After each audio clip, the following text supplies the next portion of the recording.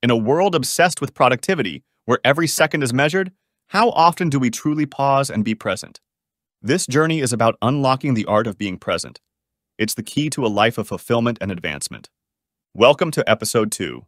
Dare to live fully. Activate presence now. Before we dive into achieving presence, let's understand its power. Being present isn't just about feeling good. It's a transformative skill that enhances emotional intelligence and productivity.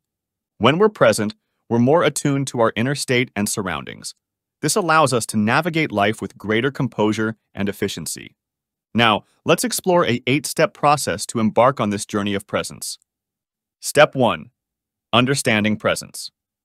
Presence is the state of being fully engaged and aware of the current moment. It involves letting go of past regrets and future worries and instead focusing on the here and now. It is important to understand that being present helps ground your thoughts and emotions in what is real and actionable now. Step 2. Observing your thoughts and cultivate serenity. Begin with 5 to 10 minutes of daily meditation, focusing on your breathing.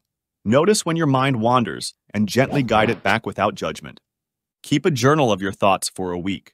Reflect on patterns, especially those that pull you away from the present. When you feel overwhelmed, pause and take slow, deep breaths.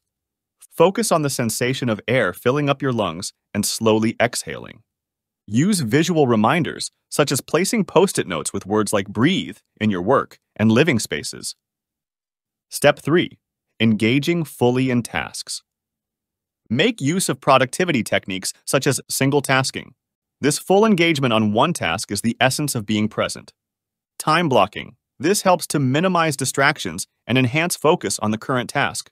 We also did a video series on deep work to boost productivity. Check them out here. Step 4. Practicing gratitude. Acknowledge 3 things you're thankful for daily, focusing on small, present moment joys. Share your gratitude with others. This links presence with positive social interaction. Step 5. Dealing with emotions mindfully. Acknowledging your emotions without judgments. Say to yourself, I notice that I'm feeling. Ask yourself, what's bringing up these feelings? Understanding the source helps managing emotions constructively. Step 6. Transforming challenges into opportunities for presence. At times of stressful moments, remind yourself to return to the present. Reframe challenges as opportunities to practice presence. Ask, what can this teach me? Step 7. Nurturing connections. Listen actively in conversations instead of planning what to say next. This nurtures deeper connections and presence. Share presence by engaging in activities that promote being in the moment with others, like playing board games or cooking together. Step 8. Reflecting and adjusting. End your day by reflecting on the moments you were fully present and the moments you weren't. Identify what can be adjusted in the following day to enhance being present. Being present isn't about achieving some perfect state. It's a journey of awareness and growth.